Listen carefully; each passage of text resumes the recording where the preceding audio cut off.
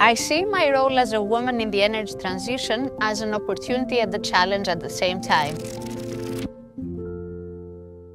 I want to address the problems that humanity faces, existential problems that have to do with sustainable energy systems, sustainable development, and protection of the environment.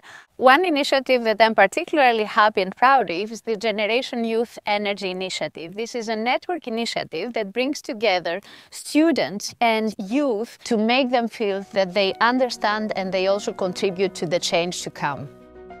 The idea is to bring all these different stakeholders in one common place where they feel they participate, they co-create knowledge, they share knowledge, and they become ambassadors of sustainable energy transition. In Professor Tsani's classroom, I feel encouraged to participate throughout the lesson and therefore enrich my skills in taking initiative. Her lesson has taught me to find information online and search about it, and it encouraged me to get out of my comfort zone. By initiating various activities, the university manages to maintain an active dialogue on energy, information, and education.